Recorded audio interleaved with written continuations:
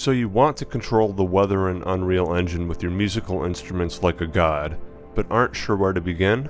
Well, with some blueprint templates, a plugin called OSC Par, Ultra Dynamic Sky, and a bit of custom scripting via implemented interfaces, you too can control the time of day, cloud coverage, fog amount, and many more variables like an omniscient god, all from either automation data or MIDI controllers.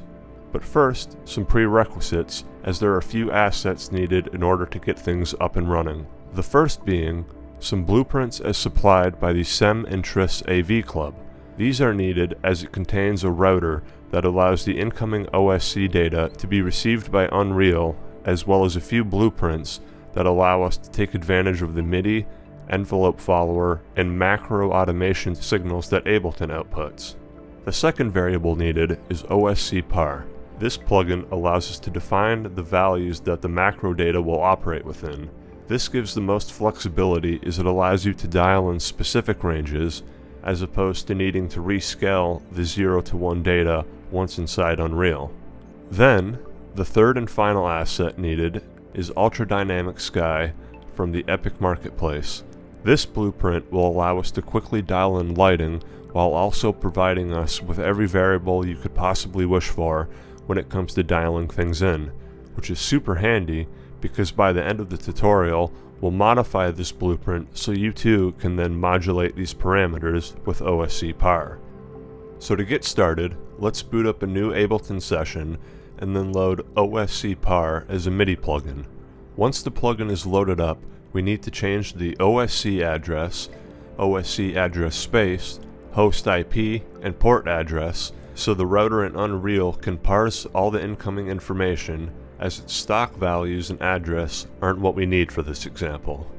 After that's all set up, let's quickly draw in some automation data on top of mapping a MIDI controller to OSC Par for demonstration purposes, as it's not only possible to control Unreal parameters with Ableton's automation, but also with MIDI controllers providing you map the variables to the appropriate knobs, sliders, and buttons. Now that the Ableton side of things is good to go, let's hop over to Unreal Engine and start getting things set up there. First, let's create a new level, then delete everything that isn't the floor and replace it with the Ultra Dynamic Sky blueprint.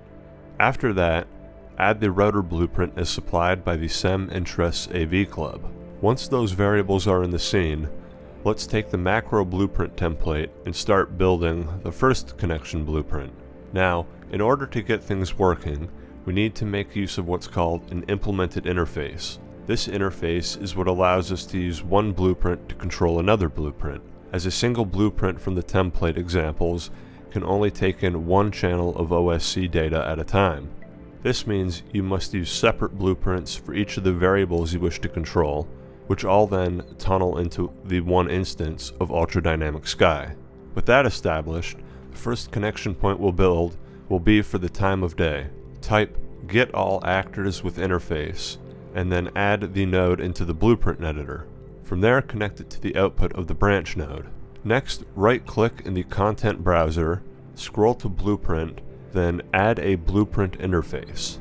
Then rename it to implemented interface time of day so we won't lose track of it. Once the blueprint interface is created, click on it, then rename the new function to time of day. Then scroll down and add one input, which should then be changed to input float data. After that, rename the input to /macro/1/1/value, which, if you remember from earlier, is the same address we used to define the desired OSC Par channel. Once that's all done, compile the interface and hop back over to the blueprint. Click on the Class Settings cogwheel and go to the right side of the screen. Here you'll see a tab called Implemented Interfaces.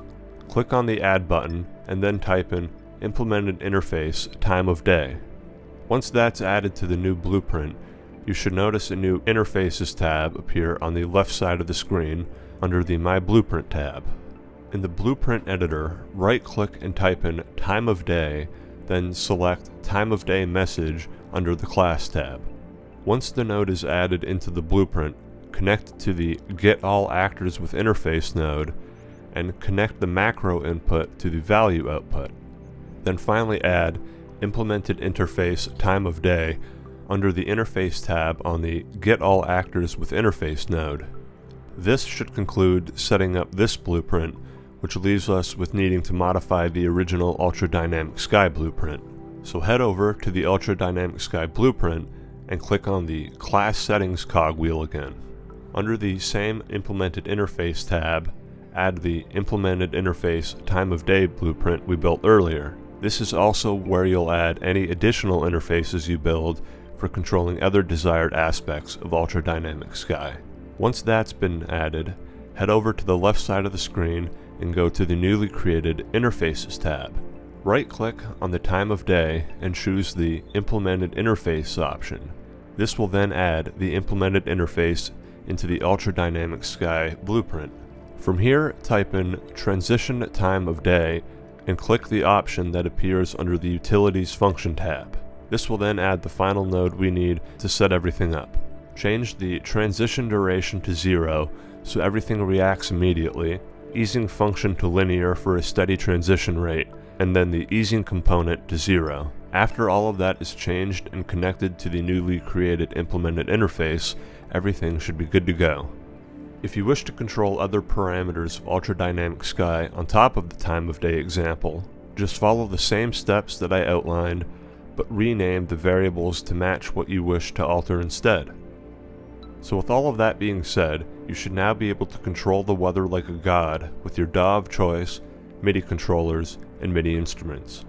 If anyone has any questions or ideas for future videos they'd like to see, please feel free to leave a comment and consider subscribing. Thanks!